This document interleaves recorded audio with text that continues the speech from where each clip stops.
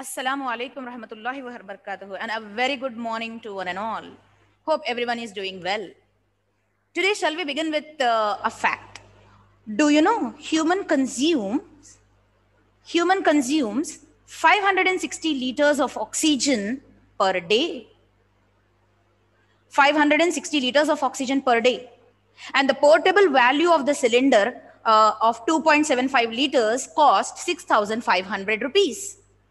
And if we calculate that, we are consuming 13 lakhs of oxygen per day. Are we thanking Allah subhanahu wa ta'ala for that? فَبِأَيِّ آلَاءِ رَبِّكُمَا تُكَذِّبَانِ. We should thankful for Allah for this.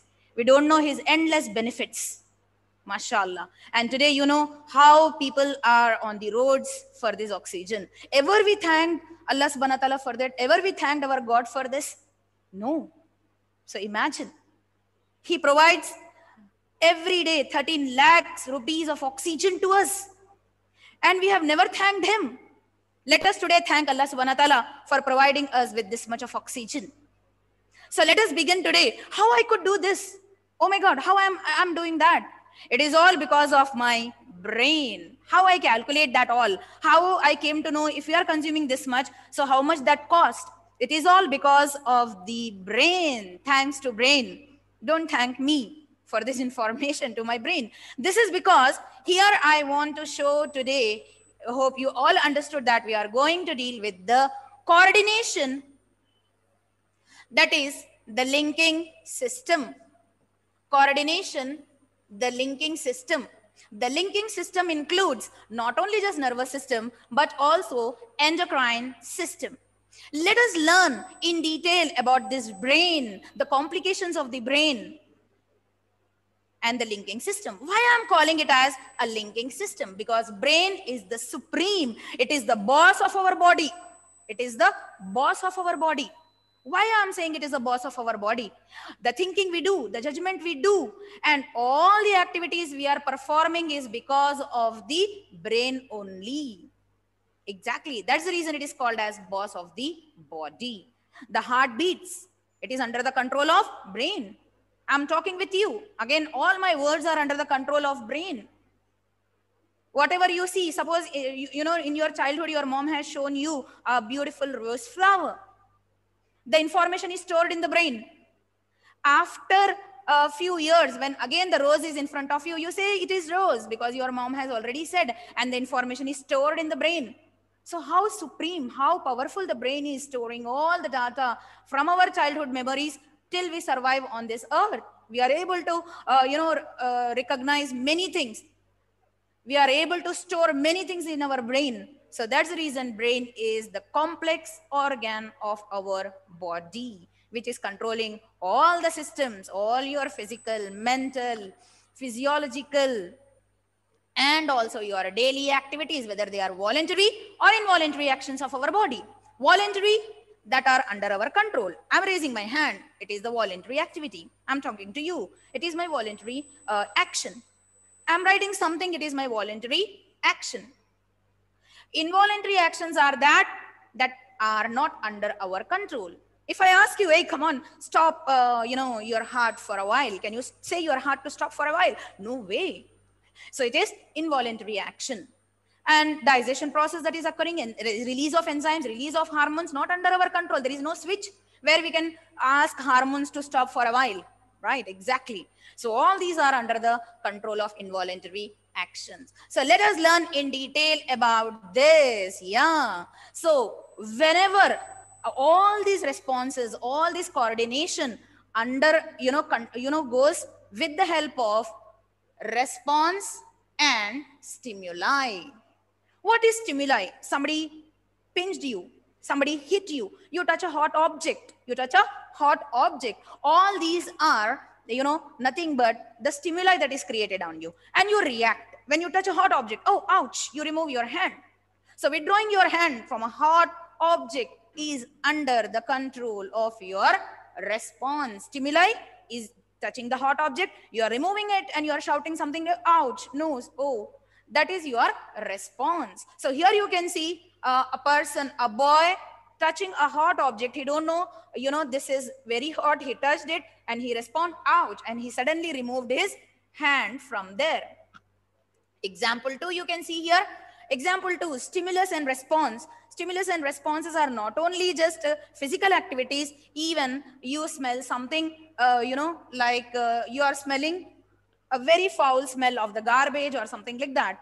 And what you do, you suddenly close your nose. Oh, it's a bad smell, right? And you want to clear that garbage and you remove from that. So this is also one of the example for your response. All these responses, what you are seeing here are external responses. All these are your external responses. Even internal responses are also created. External responses are under the control of nervous system, but as I said you, internal responses are under the control of our endocrine system. You are feeling hungry, you are feeling thirsty. All these are because of fluctuation of the hormones that are created in our body. So responses are of two types: external responses, externally that you get the stimuli, and internal responses from internal stimuli and you respond towards it. When you are feeling thirsty, you drink water. When you are feeling hungry, you eat food. So when you are scared of something and all. So some of the responses are external and some of the responses are internal. Hope we are learning this right from our class 8, class 9.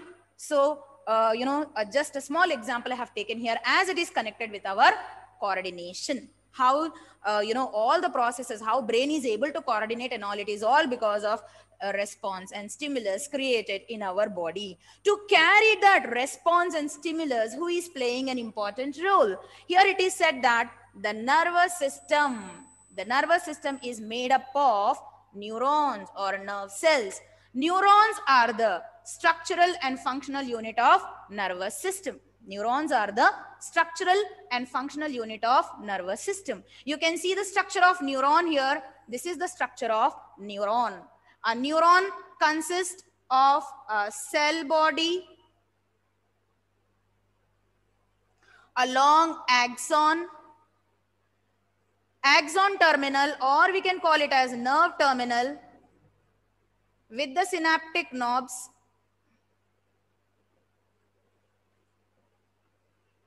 and centrally placed nucleus, and many smaller projection. You can see a long projection called as axon and smaller branched projections called as dendrites. And here you have Nissl granules surrounded. The Nissl granules you can see here, and it is filled with cytoplasm. And you can see the long projection that comes. This long projection that comes from the cell body is nothing but the axon. Axon sometimes is surrounded by a protective sheath called as myelin sheath. And these myelin sheath are provided with Schwann cells. And the gap between is called as nodes of Ranvier.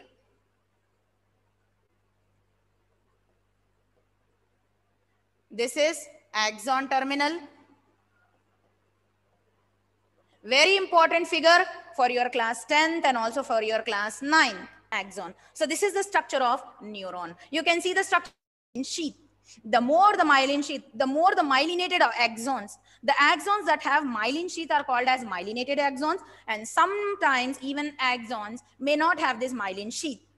So they are called as unmyelinated axon. And it is said that the more the myelinated axons in our body, the more active we will be. The more, active we will be. The messages can be transferred very quickly. So myelin sheath is also one of the protective covering on the axon that is carrying the messages very quick or very fast. So it activates the response and stimulus.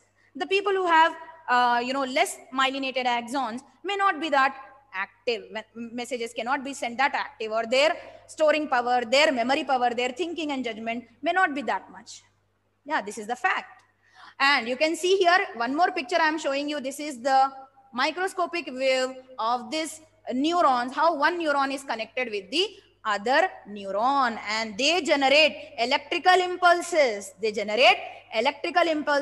So axons may be myelinated and unmyelinated. The impulses transmission is very faster. So axon transmit the impulses from cell body to the axon, from axon to nerve terminal, from nerve terminal to another neuron. So yes, beta, here again you can see, yes students, here again one more neuron is attached, and this neuron will have dendrites and all, and that continues. So one neuron attached with the other, we call it as nerve fibers. So they are connected from brain to the body parts, spinal cord to the body parts. So what is this brain and spinal cord? As they are connected with the nervous system, let us learn in the next class. Have a